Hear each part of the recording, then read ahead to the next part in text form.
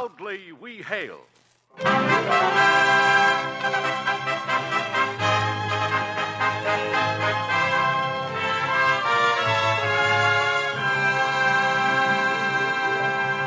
Hello from Hollywood. This is C.P. McGregor speaking, and welcoming you to another performance of your War Department program, Proudly We Hail. Through the courtesy of the Hollywood Coordinating Committee, we present Mr. Joe E. Brown as the star of our play, The Big Stick by Richard Hall, with music by Eddie Scrivanik.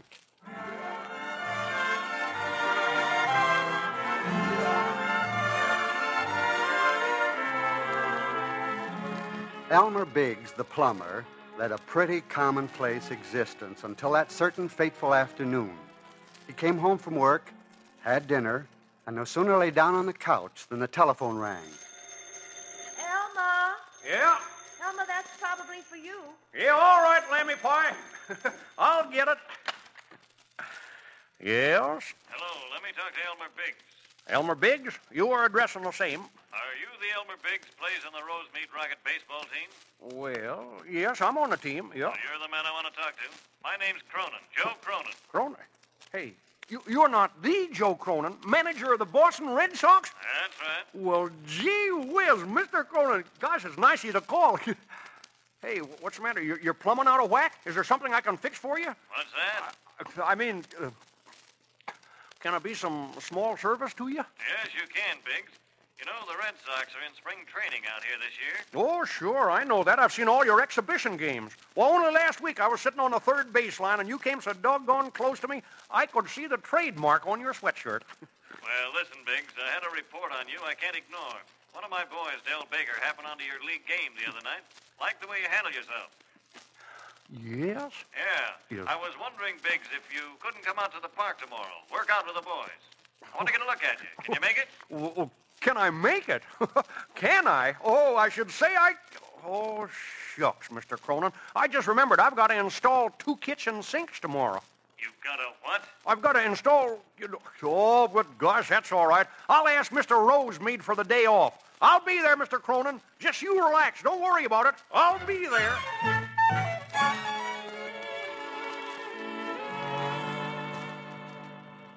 So you see, Mr. Rosemead, how much it means for me to have the day off. Uh-huh. You got somebody covering you on that 2-sink job, have you? Oh, sure, Mr. Rosemead. Right down to the washers. Good. Well, Biggs, this may be a great opportunity for you. And while you're a good plumber and the mainstay of our Rosemead Rockets, which I don't have to tell you, Oh, yeah. I wouldn't be the one to stand in your way. Go on out there. Don't worry about a thing here at the shop, and good luck. Oh, gee, thanks, Mr. Rosemead. You're the best boss a plumber ever had.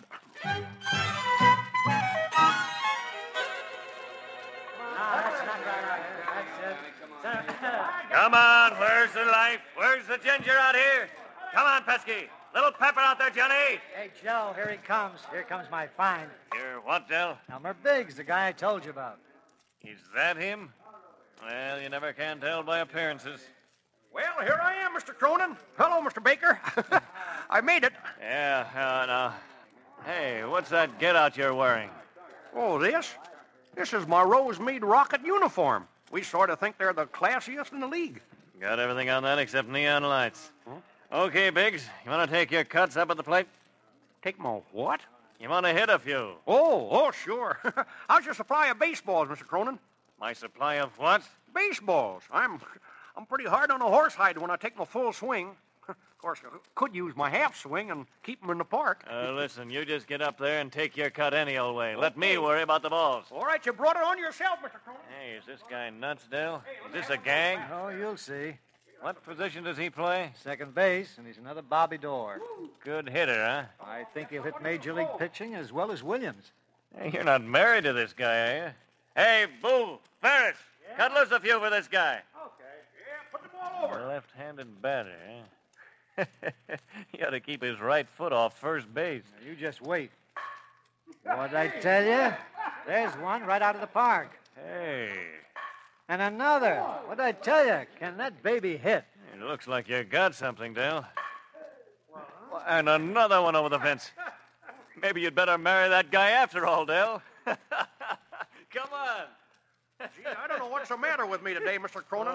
Doggone it, I just can't seem to get loosened up. Nice going, Biggs. You certainly can't hit that potato when you take your full swing. Full swing? What are you talking about? I was only bunting.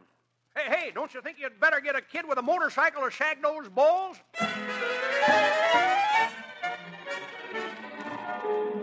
And here's some local sports news with national significance. Elmer Biggs, formerly of the Rosemead Rockets, has become the surprise rookie sensation of the training season. Playing in every game to date, Biggs is hitting a phenomenal .567 for the Boston Red Sox. Tonight, his former teammates are tendering him a farewell banquet before he heads east with the Red Sox, and all local dignitaries will be present.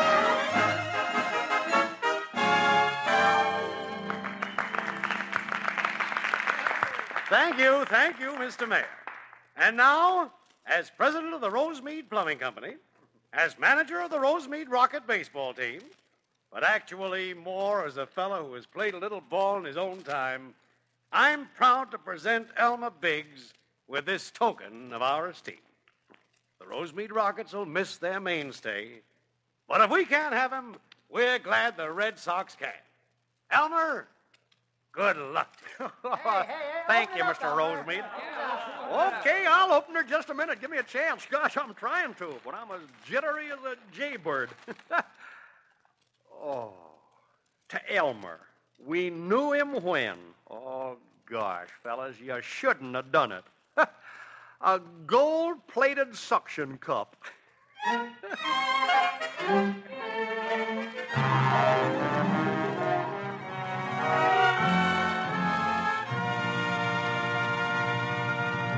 Our play starring Joey Brown will continue immediately following a message from the Honorable Ellis Arnold, Governor of the state of Georgia.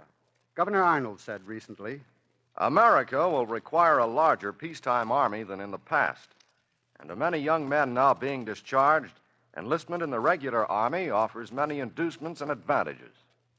The benefits of the GI Bill of Rights now are open to every qualified young man who enlists in the new regular army before October 6, 1946. These benefits include exceptional educational opportunities. These may amount to a full college course for a soldier serving a 3-year enlistment. To carry out our commitments, to protect our nation, and to ensure world peace, we must have an efficient peacetime army equipped with the most modern and effective implements and staffed by representative young Americans.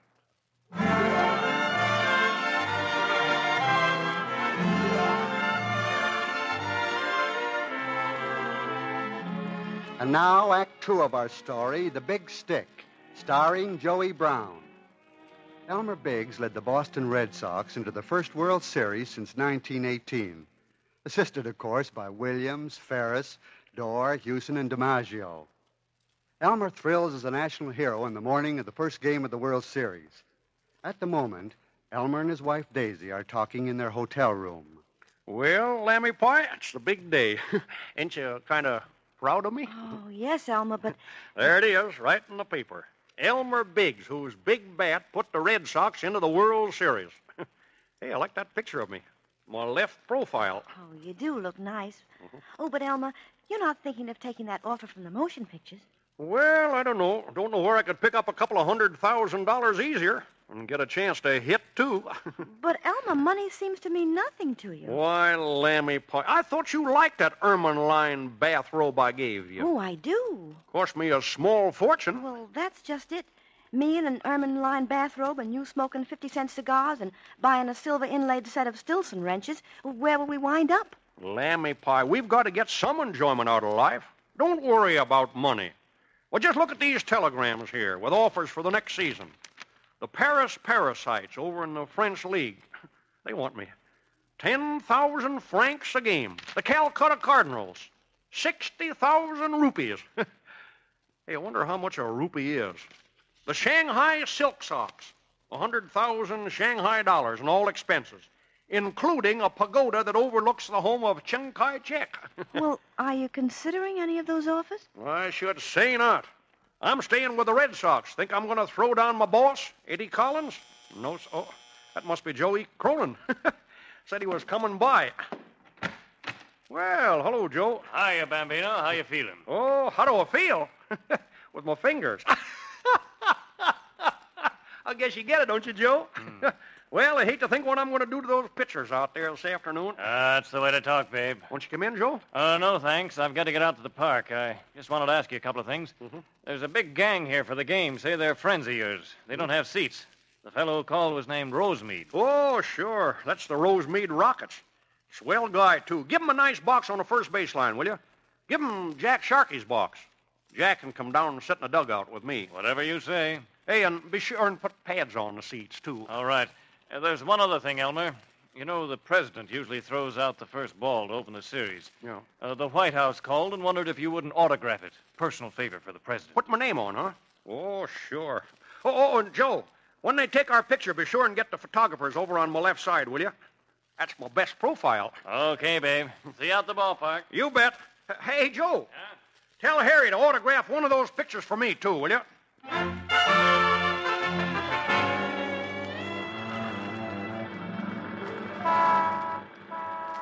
Well, here we are, Lammy Pie. Uh-huh. We must be early. Not much of a crowd around the park. Hey, let's go in this gate over here. Well, what do you know about that? It's locked. Hey! Hey, what's going on here? What's going on? I want to get into the park. Yeah, what for? What do you mean, what for? For the World Series. The World Series was over a week ago. What? You heard me. Now move along. Move along, nothing. I'm Elmer Biggs. I'm playing ball here today. Get away from that fence. Elmer, don't climb that fence, Elmer. Elmer, you'll fall.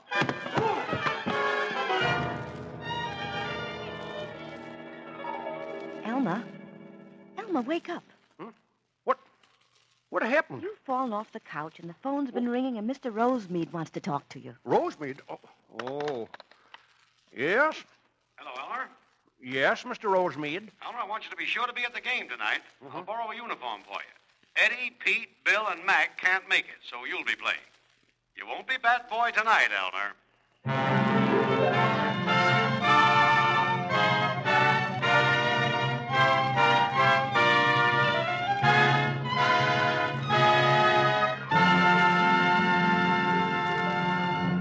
So ends our play, The Big Stick, starring Joey Brown.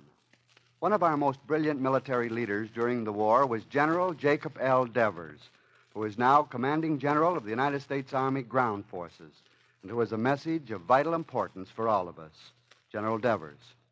The United States today, as the greatest nation in the world, is realizing the responsibilities of greatness.